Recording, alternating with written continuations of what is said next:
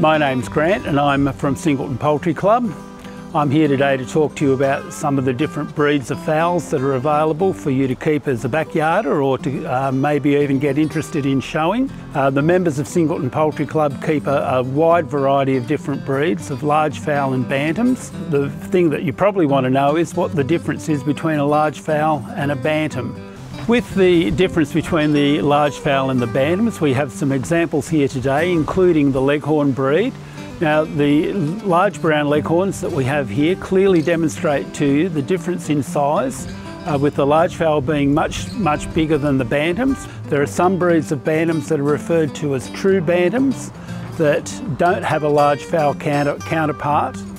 And these include breeds like Japanese. Some of the others are probably better referred to as being miniatures. In the large fowl, you've got two different types of large fowl that you might be interested in keeping.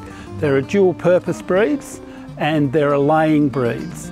Today we've got some examples of some of the dual purpose breeds. These include breeds like the Barnevelder and the Sussex. And we've also got some of the laying breeds there as well. These include breeds like Leghorns and Anconas.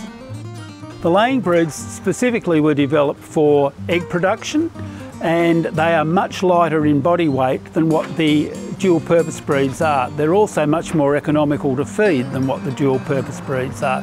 The dual purpose breeds were developed to provide table birds as well as a steady supply of eggs, but you'll never get the same egg production from the dual purpose breeds that you would from a laying breed.